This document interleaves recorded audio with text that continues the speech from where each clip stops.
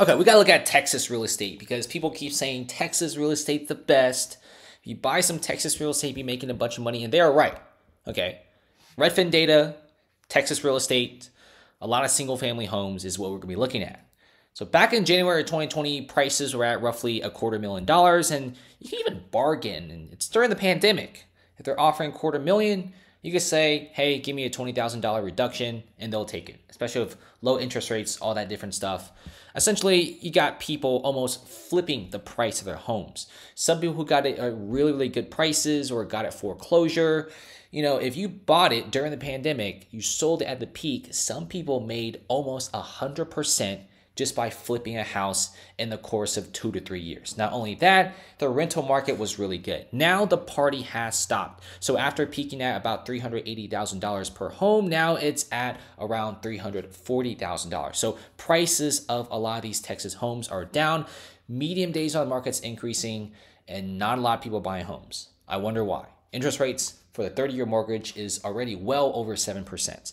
Okay, it is so expensive right now to get a home. It's not because of the price. It's because of the high interest rates. If the 30-year mortgage wasn't 7%, it was like maybe like 5%. I guarantee you so many people will be buying homes right now. But because of higher interest rates, a lot of people don't really want to buy homes. If you check this out, you see a lot of these homes are dropping here. Now, I'm not saying like every neighborhood in Texas is dropping. I'm just saying some of the bigger cities are dropping. If you live in like a nice, lower population, suburban-like Texas city, some of those places, home prices are very, very steady and very, very good. Now, a place like Austin, got Dallas and even like Houston, a lot of these real estate prices are dropping like a rock. In fact, with not a lot of people buying homes and higher interest rates, a lot of builders are refusing to build, okay? It seems like a lot of these builders just simply want to get these homes off of their hands. Because remember, these builders, when they build these homes, they're not going to be just using their own cash. These companies are taking out massive loans from the bank, and every single month they got to pay huge amounts of interest, which some of these guys started building these massive communities. Some of these are townhouses, single family homes, even condos back in 2020, 2021 during the peak of the housing boom. Now they're not really seeing that many people wanting to buy homes.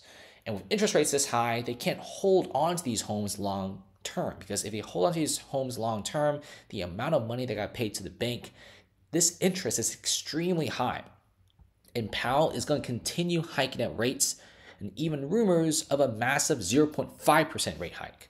So now the amount of permits being issued to make homes have dropped a ton, okay? Home builders have started a lot less building projects. And even with a lot less building projects, prices are decreasing. That is not good at all. And of course, we got this remote working stuff. Now remember, probably a fourth of US workers will start working remote in the next couple years to 2025. That means a lot of these tech guys are working remote. So when you're working remote, you don't have to live in expensive Austin or Dallas. You can work at some of the smaller cities around it. And this is why a lot of these workers are kind of leaving these expensive places and going somewhere cheaper. Now remember, Texas, California, New York, they're all dropping a lot. And of course, famous cities like Seattle and Chicago are dropping. But of course, you also have like very nice cities like Miami. Those guys are going up in price. You also have very smaller cities over there in like Tennessee, Ohio area. Those are extremely popular, very, very popular homes, 300,000, 400,000, new construction. Not every city in the US is dropping, but some of the very popular cities during the pandemic, like Texas, they are finally dropping here. So if you live in Texas and you want a home, I say this, wait a few more months. Try to get as much cash as you can, because you don't really want to take out a massive loan. And obviously be careful, because if they start cutting rates next year, home prices will eventually crawl back up. Thanks for watching, guys, and see you later.